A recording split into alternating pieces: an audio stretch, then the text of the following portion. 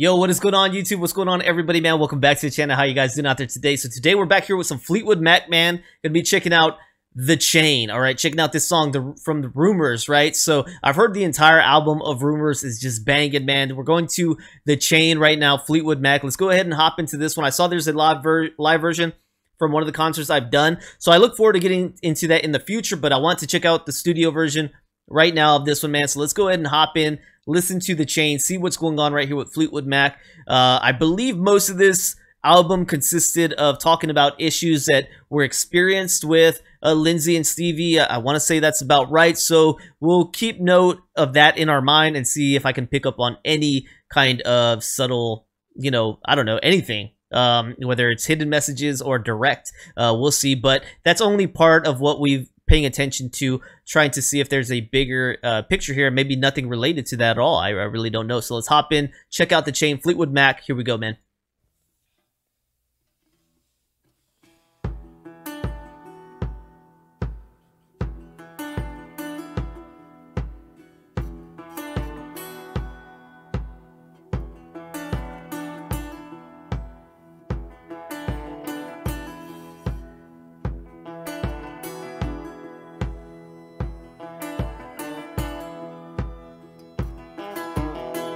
Fantastic. Listen to the wind blow, watch the sun rise. Goes a little kind of Western to me right now. Run in the shadows, damn your love, damn your life. Is that a banjo, by the way?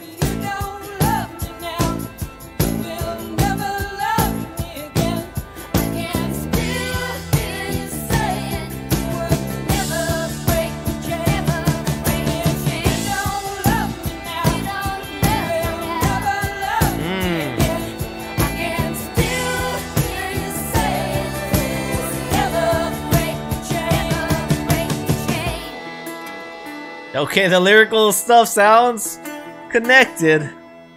Dang, that's just meaty, bro. Banging.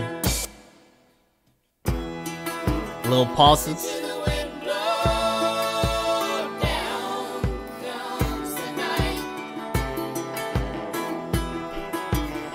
This work.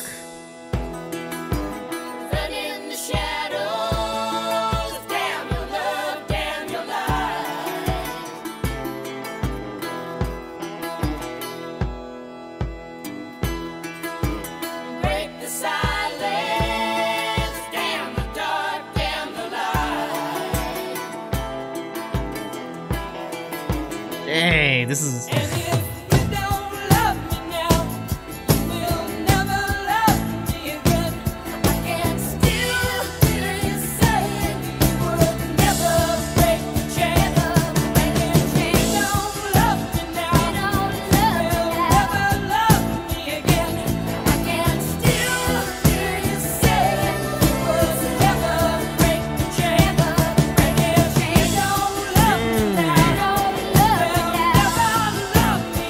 That's hard.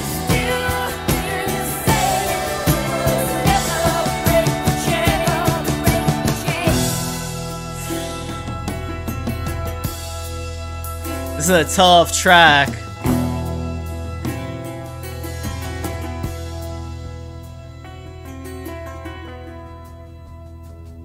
Ah, that's beautiful, man.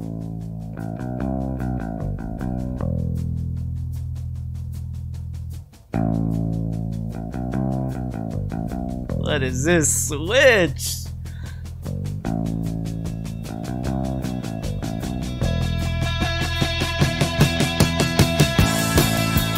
Oh!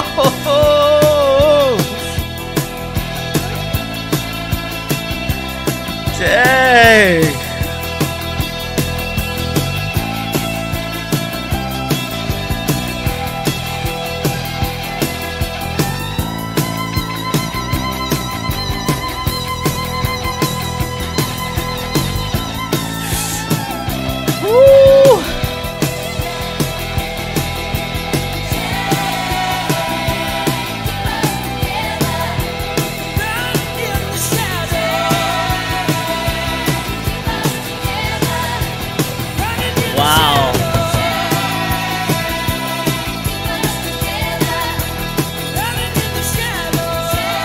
Wow. Oh, man. I didn't want this thing to end, bro. Like, that was just a crazy liftoff, man. That was a crazy liftoff. Dude, the tale of two halves, man. The first half, outstanding. Second half, outstanding, man. The vibe on the first part is just wild. I don't know if that's a banjo and a guitar happening with a nice little drum and the bass and the pauses, and Stevie just saying, man, you say you would never break this chain, man. If you don't love me now, then you'll never love me again. I mean, man, the heartache is all on this.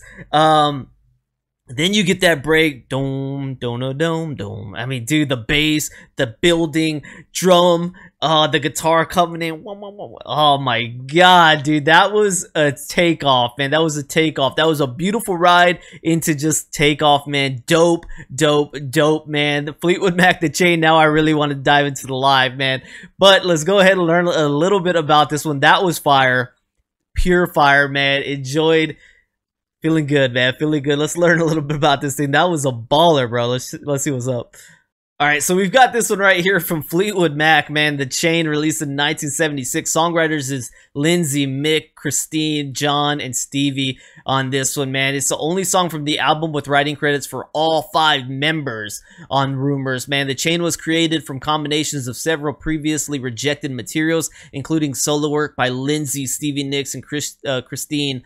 The song was assembled often manually by splicing tapes with razor blades. I've heard of that being done. I don't quite know what that looks like, but I've heard of that being done with other tracks that I learned about. I think one of, who was kind of a big one that did that early on when I was learning about it. I want to say maybe Jeff Lynne from ELO, but there was somebody else that was really involved in splicing tapes to get the best of it. I can't remember who I had read that about. Following the critical and commercial success of Rumors, The Chain has become a staple of the band's live shows, typically the opening song. Ooh, man, opening to that thing is fire, man. As well as several of the band's greatest hit compilations, this has been included on background. According to interviews on writing of Rumors, the final section of The Chain beginning with a bass progression was created by John McVie and Mick Fleetwood. Other elements were worked in from an earlier project of Christine's called Keep Me There, which removed the blues-style motif but retained the chord progression. Lindsey Buckingham reworked the song by recycling the intro of earlier songs from a duet with Nicks, Lola, My Love, originally released on their self-titled 1973 album. During the verses, Buckingham instructed Fleetwood to play a straight quarter note pattern on the kick drum, the dobro. I liked how loud the drumming was on this, man. It was very upfront every time, and you could feel those switches and the beats, man. It was very good. The dobro, a type of resonator guitar, supplied the verse riff. I wonder if that's what I was hearing there then. That must have been it, the dobro, if I'm saying that right, man. Stevie Nicks had written the lyrics separately and thought they would be a good match. She and Christine McVie did some reworking to create the first section of the tune. Nicks' lyrics referred to the breakup of her relationship with Buckingham, a theme of many of Nicks and Buckingham's lyrics on Rumors. Due to the spliced nature of the record, the drums and guitar, the only instruments recorded in each other's company, and its sporadic composition and assembly from different rejected songs. The Chain is one of only a few Fleetwood Mac songs whose authorship is credited to all. Yeah. So I wonder if the pauses that happen early in the song, you get like 2 pauses and then maybe another. Was there a pause going into the second half of the song? I don't think so. I think it just kind of dropped and then it came in the bass right away, the bass line building up. But you get 2 pauses early on. I wonder if that's because, if that has anything to do with the splicing or kind of mending the song together the way they built it together. So yeah, Lindsay was on electric guitar, dobro, and lead vocals. So man, that instrument sounded wild on the other, man. Love this one. This was crazy. Fretless bass guitar on there. Fretless bass guitar, man. Very dope track, man. I enjoyed this one a lot.